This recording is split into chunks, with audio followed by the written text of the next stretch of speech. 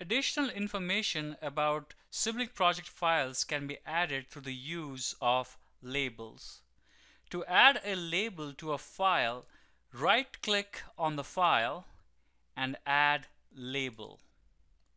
This brings up the category list for different labels available.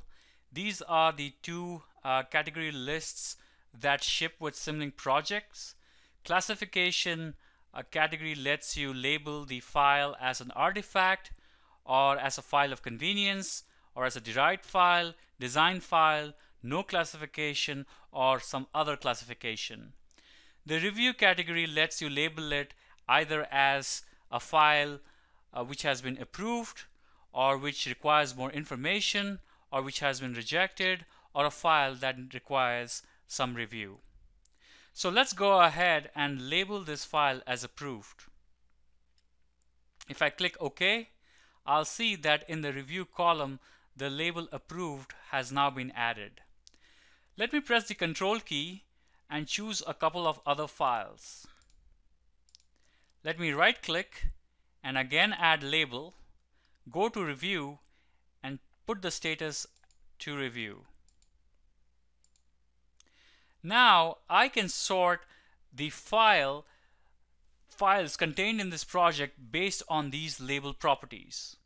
For example, if I were to go ahead and click on this filter to this file view, I could go to the categories list and I could say that show me all the files that have been approved, and I'll keep the name contains field as blank.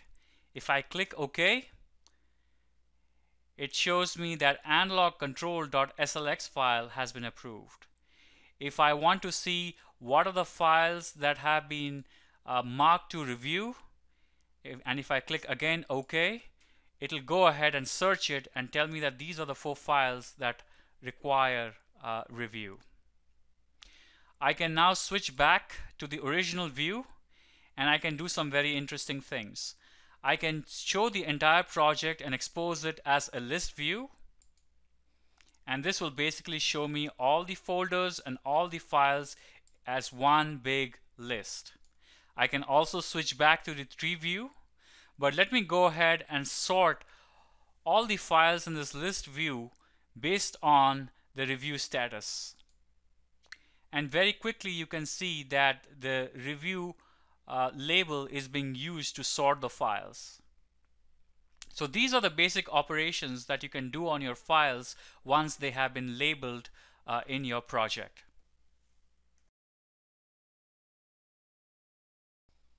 You can also add new labels to your project. To create a new label category, click on the Labels view. In the Categories list pane, right-click and Create New. Let's go ahead and create a label category called Owner.